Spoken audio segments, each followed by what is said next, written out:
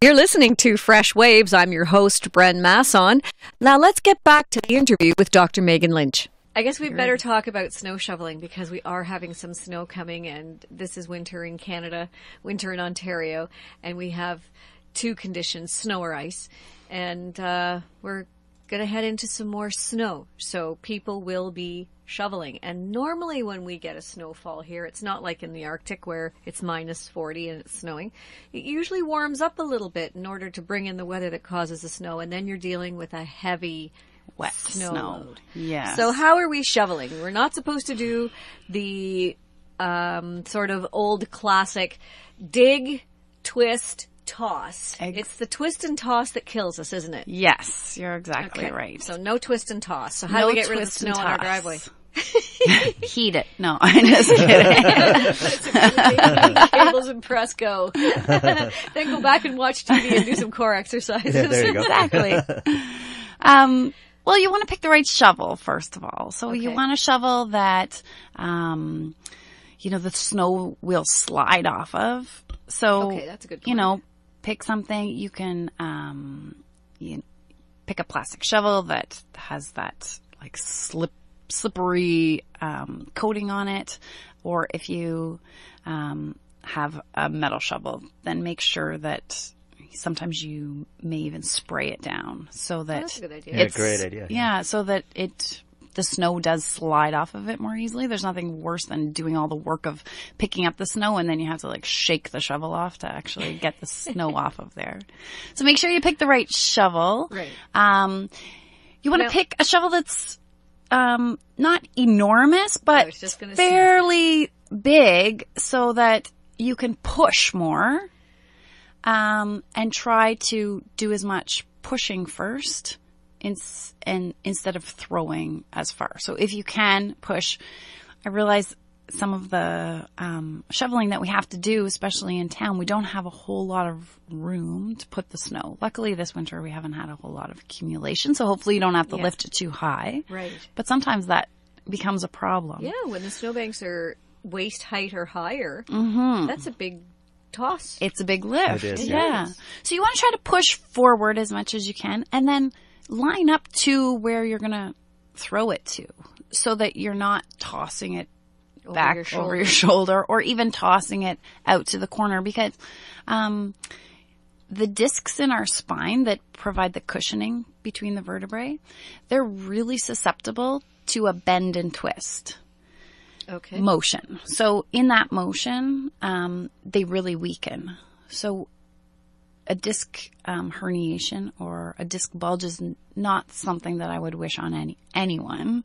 And that position of bending forward to shovel and then twisting to throw it is really a dangerous one for those discs in your spine. So you want to push forward and try to throw forward into the pile. So move your body instead of just twisting and throwing in a different direction. Also, pace yourself with the snowfall. So if you know that it's going to be, if you have the privilege of being around during the day or during the evening or whenever it is, it's snowing, try to go out there a few times instead of waiting till we have 10 centimeters of heavy snow and doing it all at once, because then every shovelful is really heavy.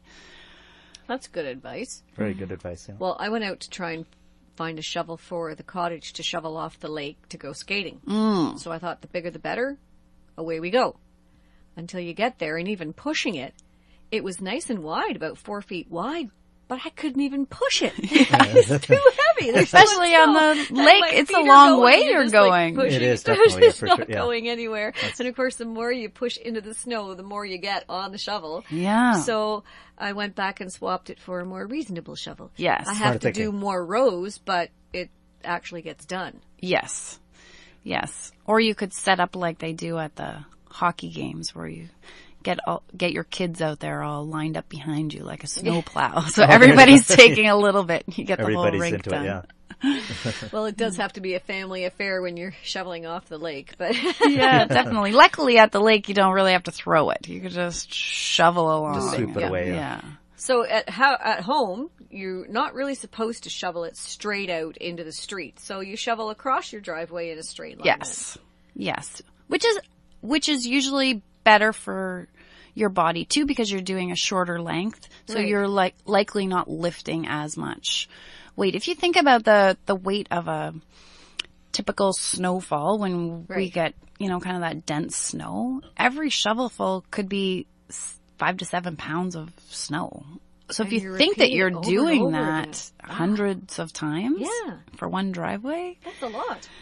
Yeah. And then if you get snow, more than a day in a row, it's no wonder that we're feeling it. If we said, oh, let's go to the gym and we'll work the exact same muscles 200 times with, an 8-pound weight. Nobody would ever do it. You wouldn't do it, right? Nobody would ever do it. Yeah. So say you do feel it the next day. You wake up, you've shoveled the driveway, you've done everything that you were supposed to, but you're still feeling stiff. You've got sore muscles from doing that whole driveway. What is the philosophy? Are you supposed to, a little bit of the hair of the dog that bit you, go out and shovel some more, or do you take it easy for that day? What are you supposed to be doing to make yourself feel a little bit better? Yeah, so that next day, if you can avoid shoveling, I wouldn't recommend doing the same motions, because then you're using the exact same muscles in the same way. Okay. I would get your body moving. So if you could go for a walk, if you could do something that you enjoy, because when our muscles are tense and sore, they usually have a buildup of lactic acid in them, which is kind of the byproduct of muscles working hard. And when we use our muscles, so if we do a little bit of kind of cardiovascular training, whether it be a brisk walk or a skate or whatever you choose to do, we're actually helping to increase circulation and flush out that lactic acid. So sometimes that is really the best thing that you can do. Some stretching for the muscles. So if your back is sore, a lot of times it will feel good to lie on your back and just hug your knees in towards your chest, and you can kind of rock them side to side a little bit, or take your knees in little circles. So that often helps. If it's your shoulders, because they get a good workout shoveling, even taking your arms and swinging them. So a motion like you're doing front crawl, and then turn it around like you're doing back crawl. So just getting your arms moving through the motion will often help kind of flush out that tension that's there. That's good advice. But if you have something that's still lingering after 3 days, you probably want to look into getting it checked out. Yeah. Normally, if it's just the muscles are overworked and tired, they will come around within that time period. But if you're having... Like stiff muscles shouldn't last more than a couple of days, should they? No, if it's just a stiff muscle, it shouldn't last more than a few days. If you've torn a muscle, if you've irritated a joint, sprained a joint, then that's when the pain is lasting more than that 3-day mark. Right. Okay. So that's a good point to kind of stop and investigate things a little bit more. So, All right. So we know that we're going to have to shovel snow. Yes. I mean, unless we can afford to pay somebody to do it, or unless some little kid comes running down the street offering to do your driveway, which they don't seem to do very much anymore. No, I it doesn't add. happen. Yeah.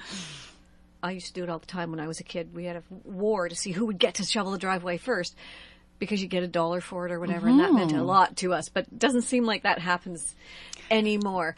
But what can we do to get ourselves in shape to handle the snow shoveling that we know we're going to have to do? I mean, it's just a fact of life. So other people who do serious downhill skiing, they train pre-season to get ready for it. People who do running, they train. You can't just go and run a marathon. You train to run that marathon. So we know we have to shovel snow. What can we do to train to get ready for snow shoveling season? Well, we want to look at it as a sport or activity. So before you would go out for sport or activity, you would make sure that you're fueled up. So make sure that you are hydrated.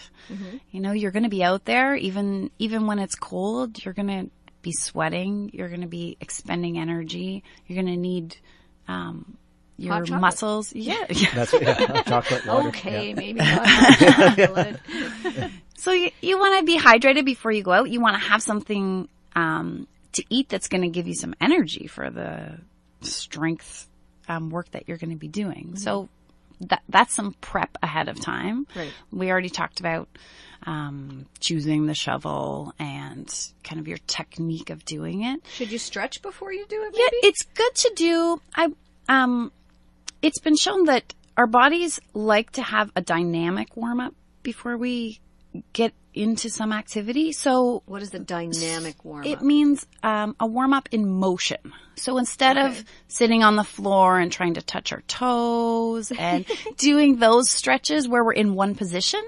And they make you feel really, really, really bad when you can't get Because you in can't Yeah, reach I could never do them that, yeah. anymore. Maybe to my knees. the demoralizing kind of stretches. Yeah, just don't do those. They're too depressing. No. So you want to get your body warmed up, the big joints, because that will help get your circulation moving. So we talked about the front crawl, back crawl arms. Right. So you could do those. So those are the shoulder big joints. The big shoulder joints. You can march on the spot, lifting your knees up really high. So just like a minute or two of high knee marches. Yeah, I see the hockey players do that before a game. Yeah, they've really started to come into that dynamic muscle work before we really need to use our muscles. Because it helps increase the circulation, warms the muscles up. Mm-hmm. Sometimes when we just stretch a cold muscle, it doesn't like that very much, and it actually can hurt it. Right? It can hurt it, and the muscle sometimes will not have the same elasticity. Whereas if you put it through its range of motion, it actually will be more limber for you. Okay. I've heard the analogy of if you take a dry sponge and try to stretch it, you break it. Mm-hmm. But if you get it wet first and warm, then it'll stretch a lot more easily and come back. I've heard of that too. Yeah. Oh, I like that analogy. Isn't that a good analogy? Because then you can kind of visualize the muscle being that sponge. And yeah, I like that one. Yeah. Okay. So some arm circles, some knee lifts, and you can do some side-to-side bends of your torso. So standing up, sliding one hand down your leg, and then sliding over to the other side. Because when you think about it, the odd thing about shoveling snow is many times you need to get the car out in the morning. You just get out of bed. You've had that nice sleep. Your muscles are in sleep mode, and I don't know about you, but half of the time it takes my body a little while to catch up with my brain. Yes. My brain's very much awake, and the rest I can't even do up my buttons because my hands are like, really? I really want to be asleep. So to just jump out of your warm bed into some boots and a coat and go out to shovel the snow, you may need to warm up your body a bit first, right? Yeah, just like your car doesn't like it when you just jump in and go. Yeah. Your body's the same way. So, one thing, first thing in the morning, if you're jumping out to go shoveling, definitely don't do those touch your toe moves or, big bending motions. Yeah. Because we talked about the discs in your spine and how they don't like to be in a bend and twist motion. But overnight, the discs fill up with more fluid. So we're actually taller in the morning. Oh. That's the good news. Yeah. Ooh, if you're going to measure yourself, go first thing in the morning. Okay. But they're also a lot more rigid, and they have a higher propensity for injury first thing in the morning. Oh. So if all of a sudden you pop out of bed and then you go out and bend and lift something, bend and twist, and throw your shovel full of snow, you're worse off than if you did that same motion later on in the day. Okay. So I'm not saying just... So many people work out first thing in the morning. Isn't that funny? Yeah, so you just want to be careful of doing compression exercises first thing in the morning, especially if you have a history of back problems. Mm-hmm. And similarly, in the evening when you get home from work and the driveway needs to be done, you've been sitting in the car for your drive home, which is, you really can't and shouldn't exercise while you're in the car. No, not a good idea. Leg lifts and, stretching. It's not good. You're supposed to be concentrating on the road. Exercise your eyes. Yeah, keep your eyes on the road. Though there's one exercise I give my clients all the time in the car. Okay. This is a posture exercise, so every red light, every stop sign, if everyone could tuck their chin in, just like you're making a double chin. Mm-hmm. It's not the most attractive look if your car next door is But you don't know the car next door, so just don't worry about it. Except in Stouffville. So you want to pull your chin in, push into your headrest for 5 seconds. That's a great car stretch. That's a great idea, yeah. Because a lot of us who sit at a desk all day, our chins tend to creep forward as we're really concentrating on the screen. Yeah. So that's a great car exercise. But no squats or lunges or leg lifts, I don't think. No. Your legs should be down by the pedals, not up by your ears. Okay, so you get out of the car and now you've got a shovel. So again, you should do those same warming up. Yeah, I would do those same motions: the arm circles, leg lifts. You could do a few squats. So that's something that is another great exercise for core strength.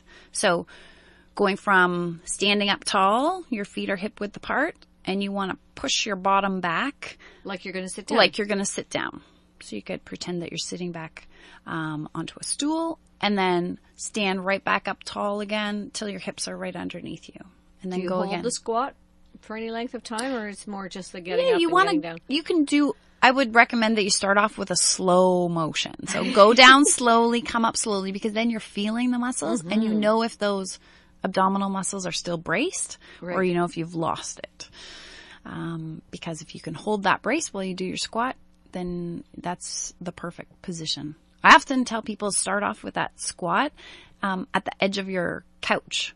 So if you have your back facing the side arm of the couch and you want to squat back until you just glaze the armrest and then come back up. That's a good depth to start off at. To start off, and then you build it up. And as you get better, you can go deeper into it.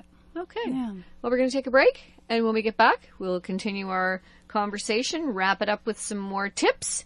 You're listening to Fresh. We're talking with Dr. Meagan Lynch, and we'll be back right after this. Claudio here with knowledgeflow.ca.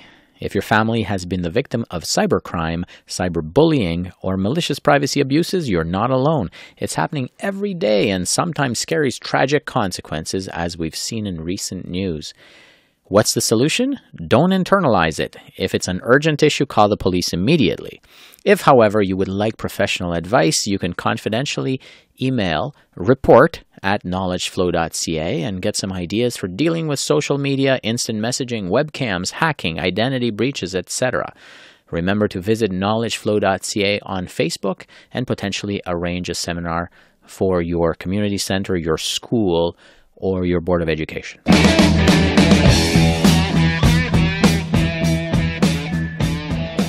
Do you find that mainstream FM radio plays the same classic rock songs over and over, and rarely, with the exception of specialty programs, play backtracks or B-sides from your favorite albums? I hope you can join me, Chuck Roberts, on Friday nights at 9 p.m. for my one-hour show, Classic Backtracks. We'll explore the backtracks or B-sides from classic rock artists from the 60s through the 90s, and play the songs that you don't usually hear on mainstream radio. And hopefully we'll play a hidden gem that brings back some fond musical memories. During my show, I also profile a Canadian rock artist in my Coast to Coast segment, and each week close the program profiling a classic rock artist's contribution to rock music, from bands to solo efforts or collaborations. That's Classic Backtracks on Friday nights at 9 p.m.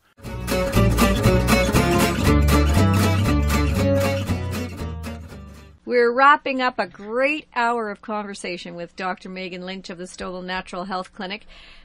It's so important at this time of the year to be prepared in all kinds of ways. If we're walking, if we're shoveling snow, no matter what we do, to be dressed properly. One of the things that seem to always be hurting us in the wintertime is your neck. And it's not because you're shoveling snow with your head or pushing it with your face. It's because you're cold and you're tensing up, right? Yeah. You really see this a lot in the wintertime. Sometimes it's from being outside, but sometimes it's also in offices where, you don't always know what the temperature is going to be like in the wintertime. And offices are designed for men who are wearing an undershirt, a dress shirt, and a suit jacket. And lots of times, women especially, are not. Yeah, so We're wearing a nice blouse and that's it. Yeah, and you want to make sure that you have, maybe stash an extra layer at the office, because we often see, you may not even notice it, but your shoulders are hunched up right at your earlobes, and those muscles that lift your shoulders up like that get really tense in this cold weather, and those muscles are attached right in at the base of our skulls. So You don't necessarily link that to having neck pain, headaches, and those type of symptoms, but often there is a correlation there between that hunched up shoulders and those headaches and neck problems. Mm-hmm. So try to be aware of that, and whether it's wearing a nice warm scarf as you go out, so you can keep yourself bundled up, and let your shoulders relax. Take the time to put your gloves on, put your hat on, and pay attention to yourself. Notice sometimes, just shake it off a bit and see. Oh yeah, wow. Feels good. People will come in and I'll stand behind them and put my hands on their shoulders and say, "Oh, do you realize that those are way up there at your ears?" No. And then all of a sudden I say, "Okay, just let your shoulders drop down." Oh, I didn't even know that they were there. So sometimes it's something that we are just doing subconsciously because we're feeling that chill, and that's our body's reaction to it. But if your muscle stays contracted like that over such a long time, then it can lead to a lot of other troubles. Yes. And as parents, I find that the kids are out playing and we're watching the kids. So it's not like we're out playing like a little kid rolling around in the snow. Staying warm. We're standing there. And the parents I see that are watching their kids do skiing, downhill skiing, they're standing on the side of the hill, first of all, on an awkward angle for hours and hours and hours. And they're cold and they're all hunched up and shaking. And even the shaking, I think your body has to be pretty tense for the shivering to be as intense as it gets sometimes. Yeah, you're exactly right. So, take... one thing that you can do is take your shoulders and pull them up as high as you can to your ears. Then you actually notice those muscles, and then drop them down as far as they'll go. And you realize, oh, my neck is actually a lot longer than I thought it was. And a long neck is very attractive, so I've heard. Yeah, it gives you great posture. Yeah. And that always makes us look better, right? When we it's the difference between looking like a princess and a turtle. Exactly. Another great analogy. Well done. I see a Disney film in the making, The Princess and the Turtle. Oh, there you go. Yeah, good title. Saved by the day by a chiropractor. Is that it? But that shrugged shoulder, it's also a bit of an epidemic in our society because so many of us are on our phones, texting, on electronics so much of the day too. So we're holding our arms up front. Those muscles are having to work. So it's not just the cold months that we have to think about it. Sometimes you need all year round. Yeah, check your positioning and really work on squeezing the bottom of your shoulder blades together. All of a sudden that will pull your upper body into the right position. And stretch it out. And then if something is going on more than, that 3-day mark, get it checked out. Just. So how do people get a hold of you if they're looking to get some chiropractic care? Yeah, for more information, you can check out our clinic's website, which is www.stouffville.nhc.com. Okay. That stands for Stouffville Natural Health Clinic. Or you can give us a call at 905-642-8555.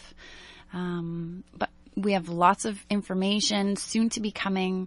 We're going to have a YouTube channel with some video links of exercises like the ones I'm trying to describe to you today. So you'll be able to go to the website and then see those exercises. So it'll say exercises for snow shoveling, and then we'll have video clips so you can follow along instead of trying to decipher it by reading a description. It's much better if you have a little bit of a visual aid to try and see what you're doing. Especially in motion, so you know exactly how it's going. Definitely, that sounds great. Great idea. Well, thank you so much for coming in and talking to us today. It's always a pleasure to have you in the house. And if you ever think of something that we need to be talking about, do let us know, because we need to be reminded constantly of what we have to do to stay healthy. We do, definitely, and not hurt ourselves and things like that, right, Jake? Yeah, that's right. Thank you, and happy shoveling tomorrow. You've been listening to Fresh Waves, a Whistle FM production. I'm your host, Brenda Masson, and our technical producer is Jason Rumball. Tune in every Wednesday at 10 a.m. for Fresh Waves here on Whistle FM, 102.9 on the FM dial and whistlefm.com anywhere in the world. Fresh Waves is available on podcast too. Just go to whistlefm.ca or freshwaves.ca. We podcast all of the Fresh Waves shows so that you can listen at your leisure. Fresh Waves. It really is